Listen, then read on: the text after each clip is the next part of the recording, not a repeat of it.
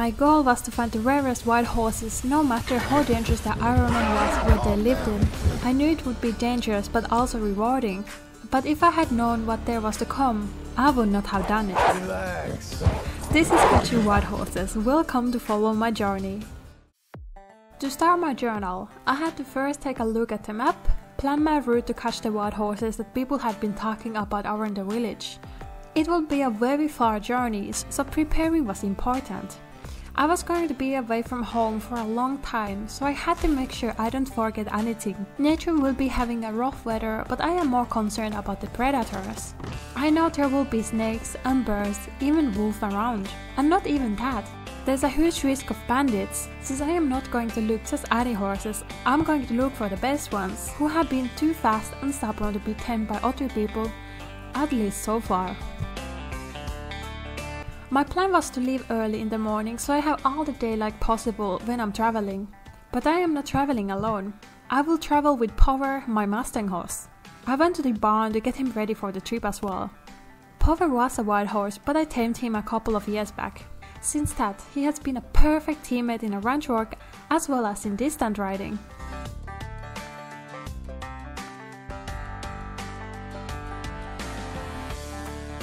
I prepared him by giving him 3 days from working, so he has all the energy for the rough trip. I fed him, brushed him and checked he felt ready, and oh boy, he was ready to go.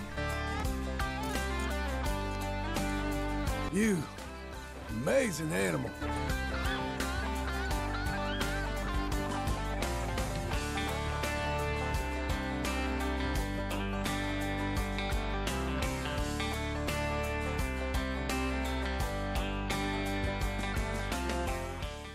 We had to cross the river, but I managed to forget that Power hates rivers and keeps asking many times if he really has to. Power has a trauma where he almost once drowned to a strong river, so I understand the memories ghost him. He has no trouble walking in a lake or other calm water areas, but the places with a current, it is a no-go to him. Calm down, boy. Eventually, when we passed the river and I was going to relax, the new problem arrived. Slow up now. Relax.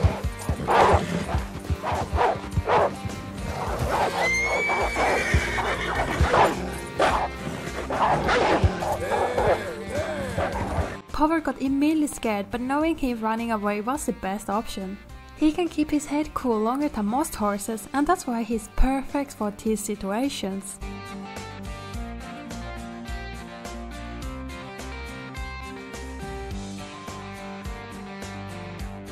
Morning was here with its peaceful sunlight warming my face.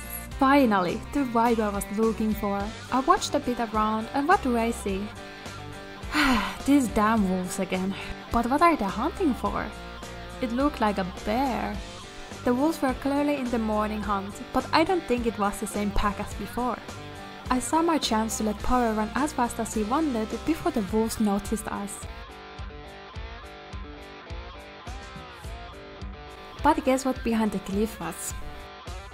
My luck, I guess. The bandits. Nice mount you got there. Why don't you just get off your horse so we can take the market?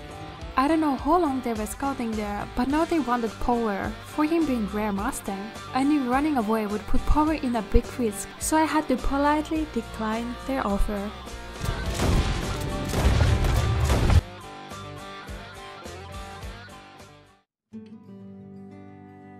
We got closer to the location where people claim to see an Arabian-looking horse. It was a very powerful-looking river in front of us, and now we had to cross it.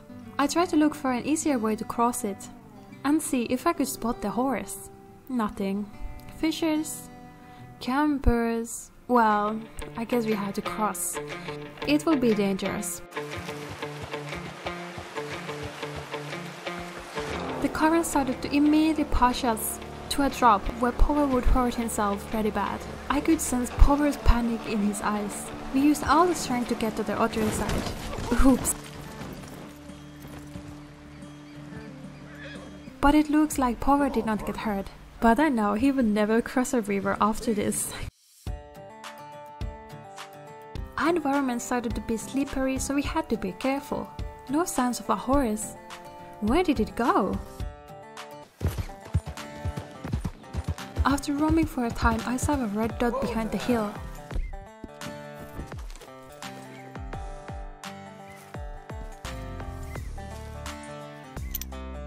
Yep, that is an Arabian. Getting slowly closer. Let's go.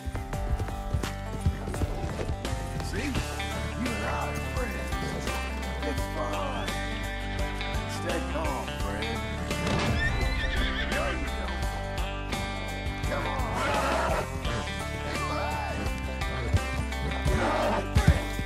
The Arabian was clearly tamed in the past, but it seemed to be living itself in the wild for a long time. It clearly did not trust humans anymore, but didn't exactly act like a horse who has lived his whole life on its own. It was a time to head to the stables and get him sold. I had no use for an Arabian, and a horse like that will find a royal family where it gets treated right. I found a path to get safely over a river, but Power disagreed. He was not going to pass a single river in his lifetime anymore. This time I knew the river won't cause any risk, and there was no way out without passing any rivers.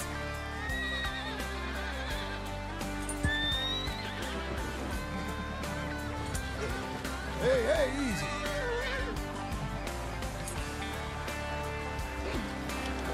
I gave a quick name to the Arabian and decided to call him Copper. His shiny fur was like copper. Copper was really quickly very cooperative. He was not trying to fight Power, nor me. He clearly was very speedy, but did not hit like a tea kettle while running next to Power.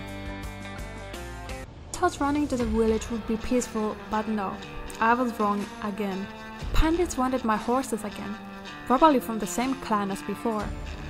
I had to be very politely again.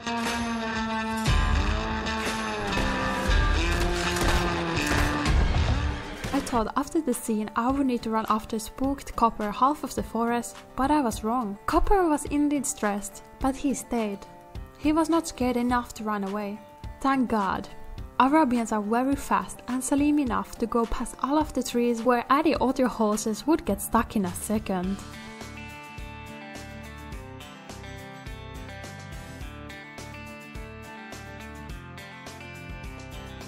We finally arrived at the stables. The owner told me to wait, so it was perfect chance for me to check out Copper and maybe at the same time show his moves to other stable hands. Copper was so behaving and calm, but also at the same time so sensitive that I could make him running like a rocket if I used my spurs even a little harder. It is hard to ask for any better horse. But for me, I was not exactly looking for a horse like a Copper, so I decided to sell him. Power was tired for the long run and from fighting in the current that I decided to switch the pretty young and new horse called the Boy. I checked he wasn't thirsty or dirty, so we could keep moving to the second Wildhorse location, which was going to be a long run. Boy is not afraid of anything specific. He has no experience at all. It can be a risk in the wild, where we will most likely meet wolves and bears again, maybe even cougars. I cannot put any trust he would be like Power in these situations. Brave, calm from his head in a stressful situation, but we will see how it goes.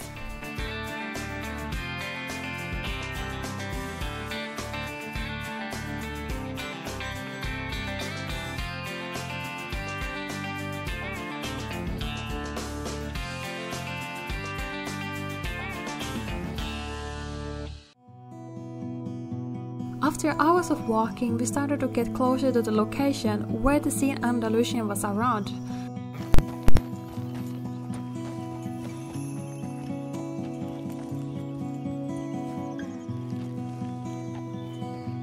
No Andalusian, let's keep moving.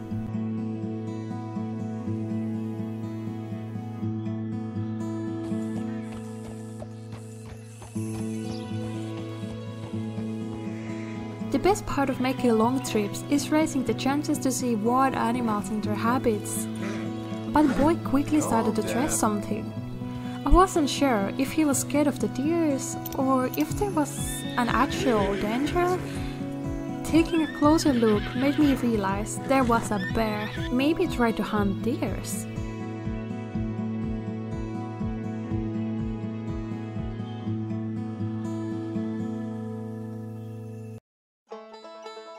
After hours of moving towards the Andalusian spot, the evening started to be here and I decided, oh, it's time to rest. The river was the perfect spot for a boy to drink and I could listen to beautiful river sounds while sleeping. It was time to take care of boy, take care of myself and just rest.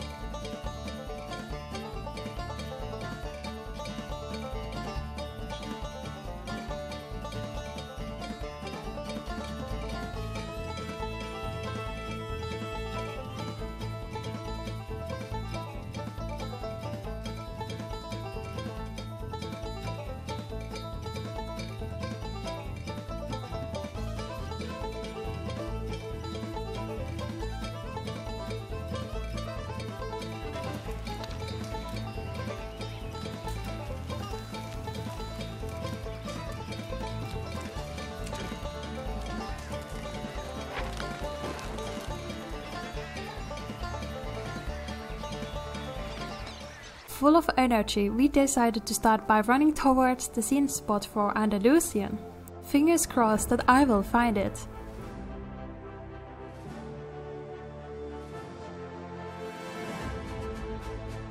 Not even long, I saw a shiny horse and realized they had a camp next to it without me knowing.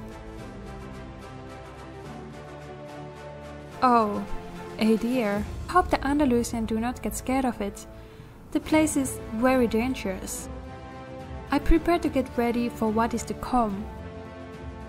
Should have not expected anything else than a spooked horse over a deer.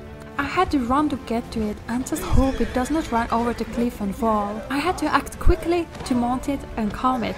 I was surprised how easily he let me mount on him, but he immediately went to kick boy.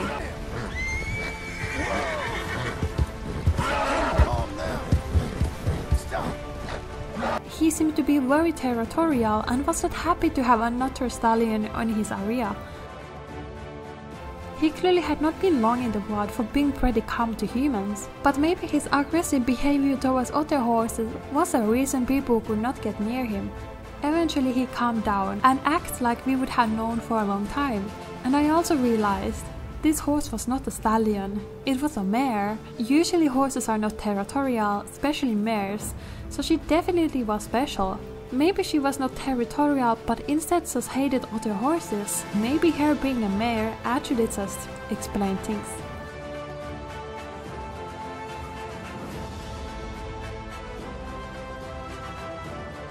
It was time to find a stable. I decided I wanted to keep her myself. She maybe didn't have exactly the easiest personality, but she seemed to know what she was doing and was not afraid to defend herself. Her body build was very muscular, just what I wanted. I named her Mona. Why? I don't know. My first thought of the mare was Mona Lisa, maybe because of the beauty they both had. It was time to get to the last horse, the most special one, but if I had known what would happen, I would not have gone for it. The location at the special Arabian would be in long distance and also in a very dangerous spot. Strong rivers, slippery cliffs, falling risk and predators. Mona seemed to be very sturdy and I had zero regrets about taking her to this. I know she can do it.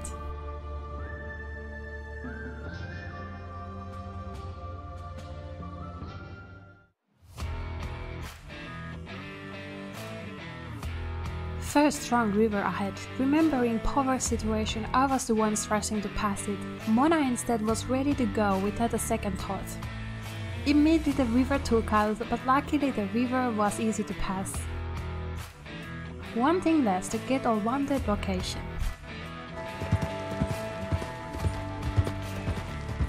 Why are the Wildhorses afraid?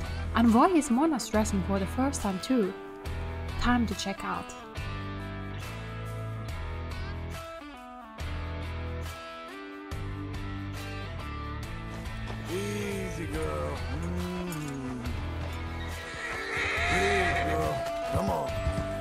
Of course. This time I did not give them a chance. The area was too dangerous to run like a headless chickens, and since the night was soon coming, I had to find a place to rest without stressing off the wolves. I decided to spend the night here. It was time to rest, and tomorrow we would head to the Arabian.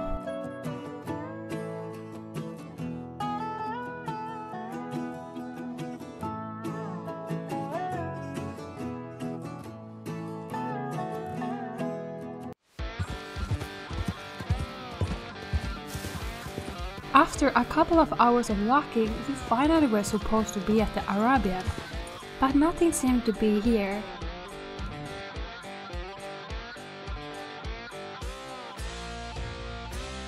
Where was it? I was already losing my hope, but I decided to take a last check from the hill. Maybe we could see it from there. Just when I was getting up, I heard a noise and could immediately tell this was the one we were looking for. The area was dangerous, so I had to be quick to minimize the risk of getting either of them hurt. The Arabian was not like Mona was, immediately giving up. This horse was ready for anything it takes, so it was obvious this horse has not seen humans for a long time. It was a very dangerous spot where it was going, and I was sure that the horse would slip and break its legs. The Arabian has lived there for years, so I should have expected it to know how to walk in a slippery area. It gave up quicker than I thought, but it was not immediately cooperating with me.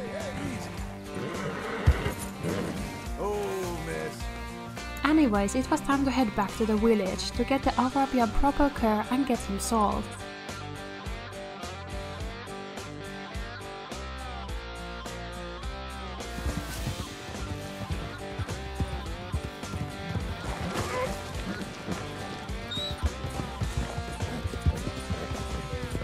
Just when I got back to the pad, I saw a camp.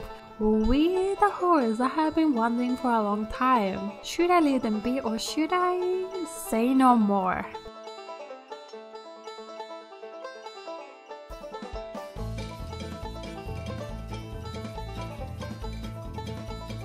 Quickly had to run to the amazing horse so the others would not get shot. Stop watching after Mona. Did she get shot? Oh, there she comes. She was not exactly the most following horse, since she did not like otters. At least she came along with them somehow, despite not liking them.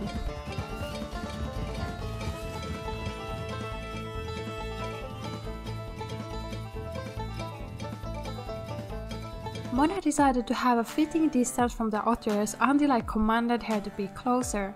I wanted all the horses to be close to each other, so I would be able to protect them if needed.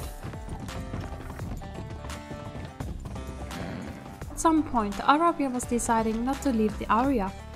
Let's go, girl. He was willing to go with me, but followed better after there was 2 more horses with him. The paint horse I just stole wasn't exactly the most cooperative either. Mona was the only perfect going horse here.